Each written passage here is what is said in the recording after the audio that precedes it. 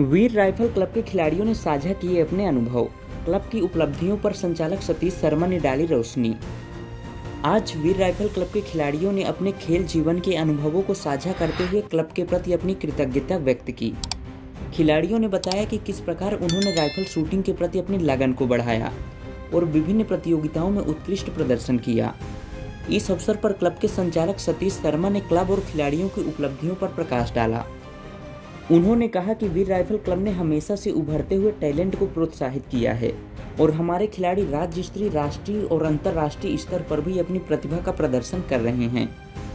उन्होंने बताया कि क्लब के कई खिलाड़ियों ने विभिन्न प्रतियोगिताओं में पदक जीते हैं और कई बार क्लब को गौरवान्वित किया है। सतीश शर्मा ने यह भी बताया कि क्लब ने अपने खिलाड़ियों को सर्वोत्तम प्रशिक्षण सुविधाएं और उपकरण उपलब्ध कराने में कोई कसर नहीं छोड़ी है, जिससे वे अपने खेल में सुधार कर सकें और बड़े मंचों पर अपनी पहचान बना सकें। खिलाड़ियों ने भी क्लब की प्रशंसा करते हुए कहा कि वीर राइफल क्लब ने उन्हें न केवल एक बेहतर खिलाड़ी बनाया है, बल्कि अनुशासन और समर्पण के महत्व को भी सिखाया है। अंत में सतीश शर्मा ने सभी खिलाड़ियों को उनके भविष्य के प्रयासों के लिए शुभकामनाएं दी और कहा कि क्लब हमेशा उनके साथ है, चाहे वे किसी स्तर पर हों। देखिए ये रिपोर्ट। जय हिंद, मेरा नाम शोकी ममोरिया है। मैं वीर राइफल शूटिंग सोसाइटी की 2 साल से मेंबर हूँ। जितने भी टूर्नामेंट्स मैंने इस पास 2 साल में दिए हैं, सब में मेडल आए हैं और रिसेंटली जो 11th जबलपुर था GFG में, उसमें ISSF कैटेगरी में 2 सिल्वर मेडल्स आए हैं। मेरा नाम प्रियांशी जोशी है। मुझे 5 महीने हुए हैं वीर राइफल शूटिंग सोसाइटी का पार्ट बने हुए। मैंने 11th जबलपुर में एक ब्रोंज मेडल हासिल किया और बहुत खुशी हुई।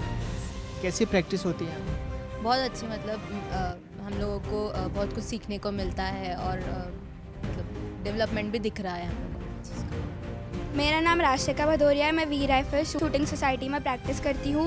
मैंने इस साल स्टेट पे एक इंडिविजुअल मेडल प्राप्त किया है और इसका क्रेडिट मेरे कोच मिस्टर सतीश शर्मा और मेरे पेरेंट्स को जाता है और मैं आशा करती हूँ कि मैं वेस्ट जोन में बहुत अच्छा करूँगी। मैं उसकी तैयारी कर रही हूँ। हम लोग शूटिंग में टैलेंट सर्च करते हैं, बच्चों को आगे नेशनल और इंटरनेशनल की तैयारी कराते हैं। अभी जिस हिसाब से 27 state shooting championship army marksman में हुआ, उसमें इंटर स्कूल भी था।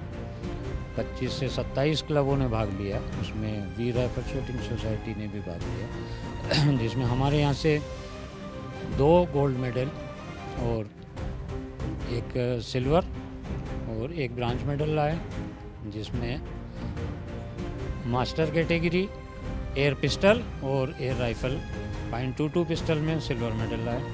इसी के पहले 11 GFG जबलपुर में हुआ था, उसमें 5 बच्चों ने मेडल लिए। बाकी बच्चे क्वालिफाई होकर आए जो आगे जाके प्री नेशनल की तैयारी कर रहे हैं और आगे नेशनल की तैयारी कर रहे हैं।